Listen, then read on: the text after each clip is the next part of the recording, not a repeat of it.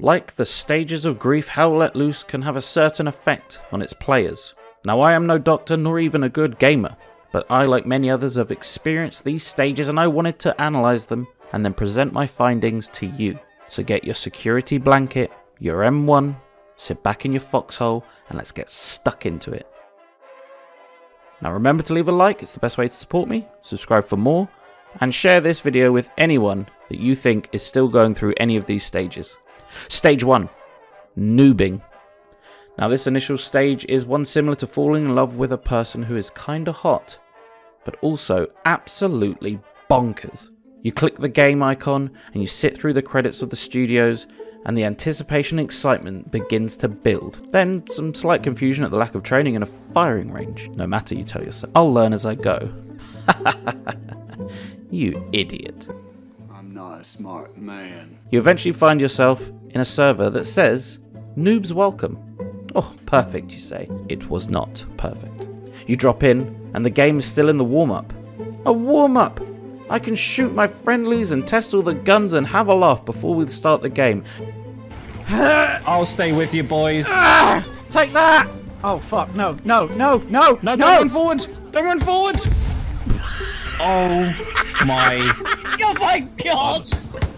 I'm sorry. We're gonna get... Next server. Wait, why is everyone talking Polish? No matter, onwards. And as you begin trudging along towards what you think is the front line, you start to think, there must be some other way to get to the front. Why am I walking? And no sooner has that thought left your beautiful thought box, the unmistakable sound of an artillery shell getting louder and louder, you tell yourself, it's probably just for ambience. It can't be a real artillery, and you're dead. Then you finally get there. 20 minutes into the game, you're at the front line, and then you start to wonder what that silly little watch is for. And why all this text keeps filling up my screen telling me to place this and do that. Get out of it. It's rubbish. I don't need it. I need to see the enemy. Bang, you're dead. Where in the fudgicle was that guy? There was no Dorito above his head. There's no mini-map. What is happening? Why on earth is everyone shouting OP? OP. I'm in OP. Thank you. My name is not OP. It is Clunge Mutilator 69420, as it always has. Anyway, then you finally see one. The enemy. Foolishly running in an open field, you hiding in a bush from fear of everything else in the game, and you take that first beautiful shot. And to your shock, it hits him square in the head, and you hear the sweetest sound known to gaming. And it only took you 15 hours. This is where your addiction begins, and also where your insanity begins. Stage 2. Reluctant education. Now, not all players will reach even this early second stage. Some will be put off by the slower pace, the unforgiving gameplay and combat, but the ones who do end up in this vital stage, this is where your grasp on the game starts to form. You've finally figured out what that funny little watch was for. Maybe even its secondary purpose, garrisons. But then you also realise that you can have a bazooka. Expecting this thing to put a hole in the moon, you skip off looking for a tank or at least a group of enemies, and then you see a giant hulking beast. Armour so thick it's about to make you mess up, boy. You take aim, you fire.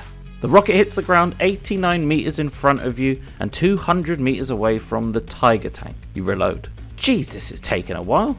You aim higher, you fire. And in this brief moment where time seems to stop as your hopefully well-aimed rocket is going to fly straight down the barrel of the Tiger and destroy it in one glorious explosion, and your whole team will lift you on top of their shoulders and praise your name for years to come. Then it happens. Boing. The rocket bounces and hurtles upwards towards the clouds, free to live its life in space. Then the tank decides he's let you play around long enough, and he fires one perfectly zeroed HE shell directly into your helmet, making your testicles re-enter your body so fast that you choke on them. This experience, and many like it, will force you to enter the world of Hell Let Loose guides. Jeez, there's a lot of bloody videos on this. Why haven't they made a training camp yet? This is ridiculous. Some may have a more unique experience with their education in Hell Let Loose, where a seasoned old gruff veteran will take you under his wing. He'll teach you the ropes, teach you the roles that you need to know to be effective. And if you are the right sort of stuff, you will heed every word that this beautiful wrinkly bastard tells you. And if you're lucky, you might just skip stage 3. Stage 3, the false veteran. You know enough to make you competent. Statements usually along the line of, these fudging morons are playing their own game, they don't know what they're doing, this commander's trash, why weren't you supporting me even though I didn't say anything? Now if this phrase or phrases like that are uttered more than maybe 5 times every game, with all the other above criteria, potentially return to stage 2 and stay in stage 2 just that a little bit longer if you can, because you might just be a part of the bloody problem. You understand the basic meta, the gameplay, but you're still a little bit confused by the nodes, and leading a squad is definitely doable, but you're not exactly easy company. However, this has given you an insight into exactly what the game needs, and decide to write your thoughts down in a Reddit post. As surely no one else has ever thought of adding destruction into the game or adding a tutorial mode. You may even begin to try and take control of squads, but won't actually take the squad leader role. You will second guess everyone's decisions despite the higher rank and much higher score in every category. Now this stage can be perilous, as if not called out or checked, will cause this player to become overconfident and, dare I say, pompous. Now obviously some people miss this stage. They skip right over it. They stay in stage 2 till they've got a very good understanding, and then they just play the game. They get on with it, they work as a team, and then if they're lucky, they'll go straight to stage 4. Stage 4, the veteran. Knows this game inside and out, and at this stage the player has truly ascended to the next level. Knows all the mechanics and meta of the game, can pinpoint what gun is firing and at what range and what direction. They can smell nodes and garrisons, eat recon teams for breakfast, and poop out OPs.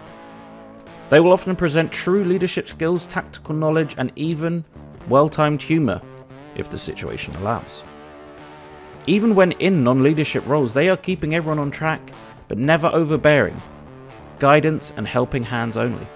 However, this stage comes with a darker side, and can be a more severe continuation of stage 3, and manifests as someone who actually does know the game fairly well, but is a total gimboid. They are annoyed at every new player, despite them being in a similar situation not so long ago. They moan incessantly at the commander for every problem the team has, even if the commander is actually doing everything right, and it just happens to be one of those games. Now this is where stage 4 diverges onto the 2 paths, and this second path can lead to what I call a negative ninny. Nothing is good, and everything that happened to the game post update 8 is trash. They will take everything far too seriously and will laugh at anyone who plays this game for fun. God forbid. However, if one stays on the earlier path that I mentioned, you come to the rare 5th stage. Stage 5, acceptance. Accept that you suck. Not everyone can be a great leader.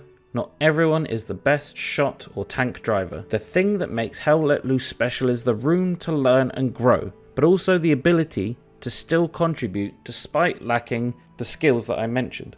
Engineer, support, medic, artillery, these are all roles perfect for people who perhaps don't do very well in other areas of the game. Not to say that these roles are populated by dreadful players, but they offer the opportunity to still be involved and help win the game. That's what makes this game so special. You truly feel a part of a team, even if it is a bit of a dysfunctional one. Sitting back, building a fort, or just ferrying supplies back and forth with your friend is the perfect remedy for a shit day at work or home. Definitely done this on a few occasions, and I can confirm it's awesome. Alright guys, that's all from me. Remember to like the video, help me out. Let me know what stage you're in down in the comments, and join the Discord for memes and mirth. I'll catch you guys in the next one.